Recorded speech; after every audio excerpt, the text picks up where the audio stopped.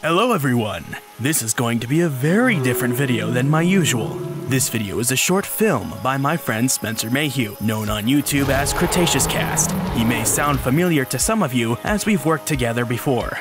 He's a biology student in Colorado and is working towards becoming a paleontologist, like myself. He's a huge fan of Jurassic Park and wanted to pay homage to the franchise by including his own addition to the lore.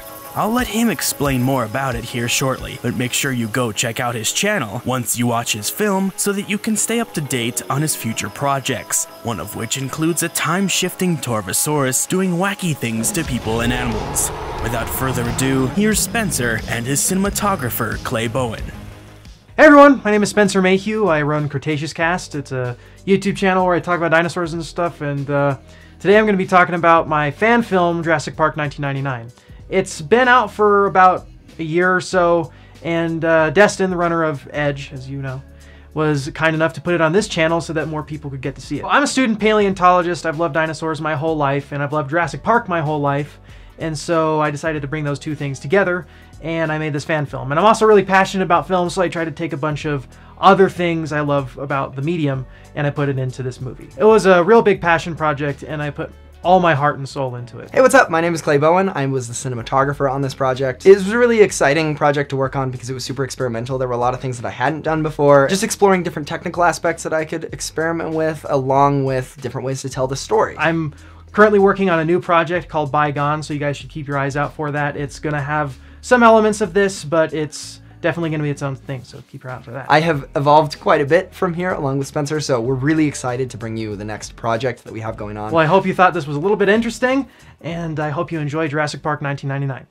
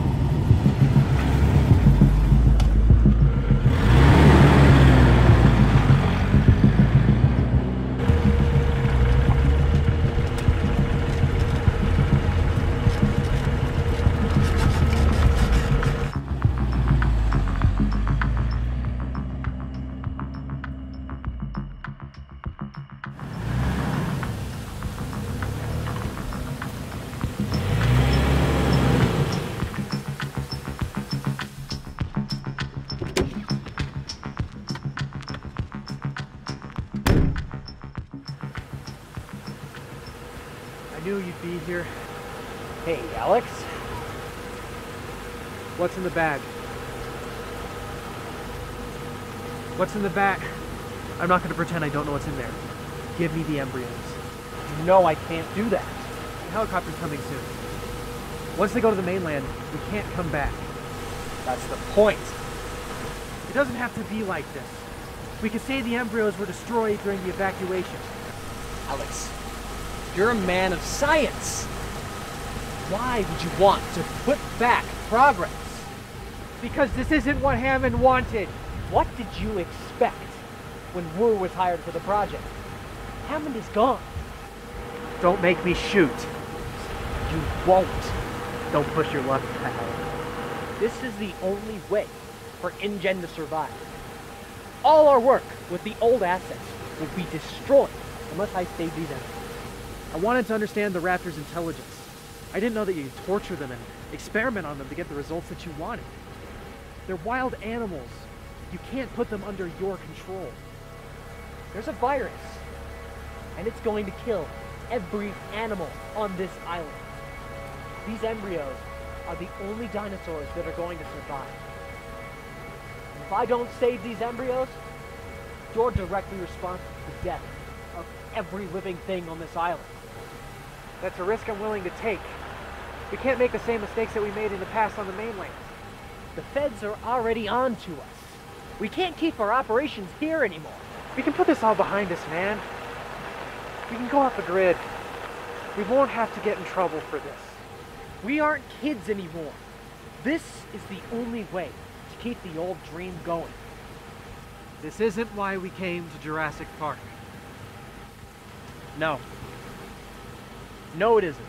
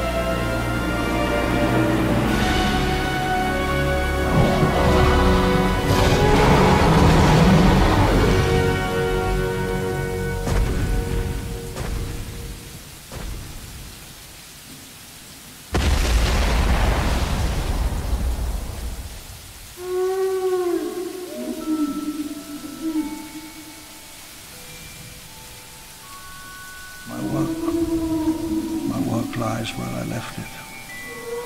If there was anyone brave enough and clever enough to take it and return the keys to time, perhaps the foundation of a new empire. I can picture them moving cautiously through the dusty rooms in bulky biohazard gear, clutching rifles, poring over our records, reading our files. As I write this, tiles are cracking, smeared with windblown dirt and animal tracks. Thick tree roots are pushing up through the asphalt. The island settles itself, beginning to erase all trace of us. The technology, the real trick of it, is still in there. In a darkened room in an empty building with a dirty floor, it waits. Creation is an act of sheer will.